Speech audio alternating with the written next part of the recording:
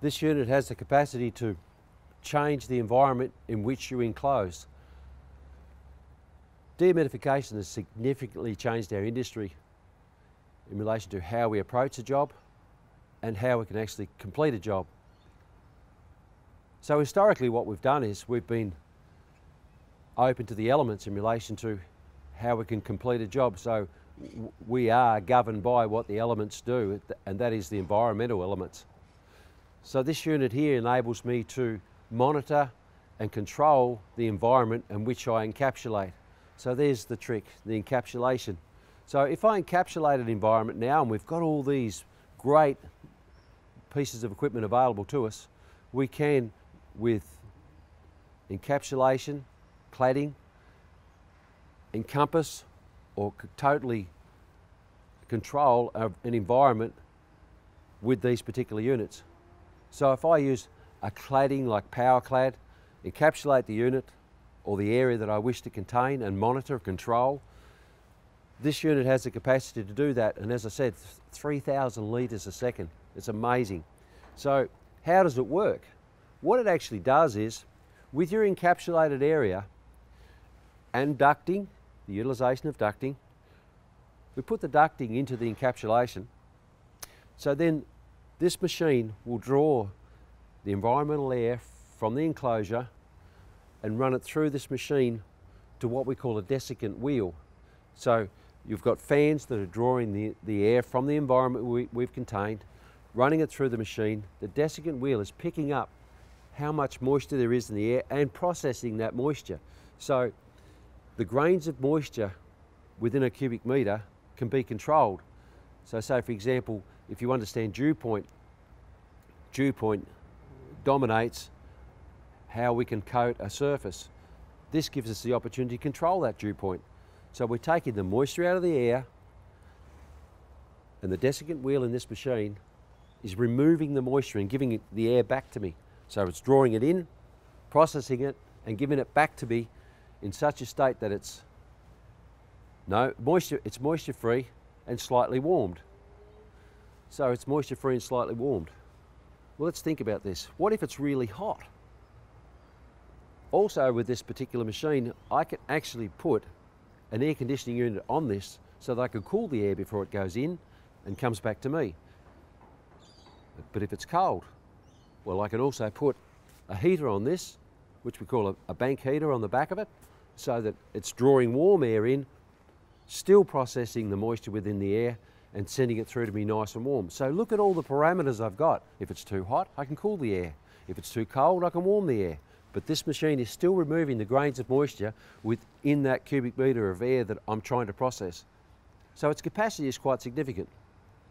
So what are the features and benefits of that? Well, that enables me to not only control the environment that I'm trying to work in, but also too, the substrate that I'm working on is kept at an ambient temperature. So, hang on a minute, if the substrate's kept at an ambient temperature, I can work 24/7. So that's what I'm saying about this machine. It has significantly changed our industry with the introduction of controlled air. So if I blast an area, which is, say for example, a steel substrate, and I've encapsulated the area and I'm controlling the ambient air, the significance of that is that I can blast and leave the blast open. Well, what do you mean leave the blast open? I don't have to paint it. So I can go for days, even weeks, months if I wish to, as long as I control that environment with this particular machine. So if I can leave the blast open, that means that I can just continue to blast, then come back and blow the entire structure down and paint it. What a great advantage in relation to productivity.